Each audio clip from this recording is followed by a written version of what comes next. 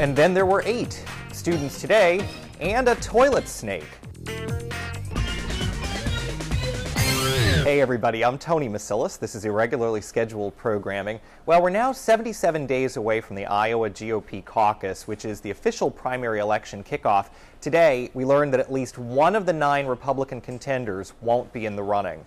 Hello YouTube, this is Sam Brownback. Kansas Senator Sam Brownback will drop out as early as Friday. That's according to the AP. Brownback got a lot of support from Christian conservatives, but it was not enough.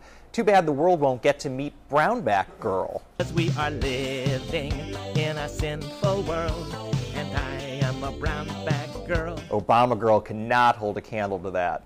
Well, there are links to more 2008 updates on our blog. That's cbsnews.com/ISP. Well, this has been the top video online for about a week. It's called A Vision of Students Today. A cultural anthropologist surveyed 200 students at Kansas State University on their habits and their lifestyle, and some of the results were surprising.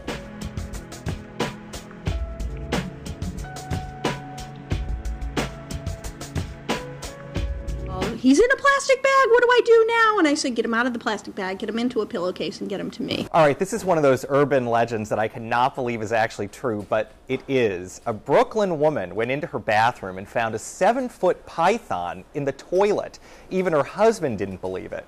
Looked at me like, sure, that's the last one you have, But it was for real. A pet store called Woofs and Whiskers is keeping the snake until a home can be found.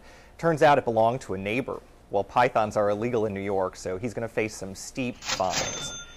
And finally, from Ross Story, if you want to boost morale around the office, just drop the F-bomb like a hammer at a game of whack-a-mole. A new study says workplace profanity helps people let off steam, and it fosters a more open environment. So, see what I'm talking about, guys? It's for your own good.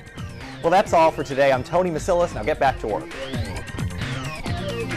That's right, 'cause the senator from the state of Kansas is Mr. Religious Right.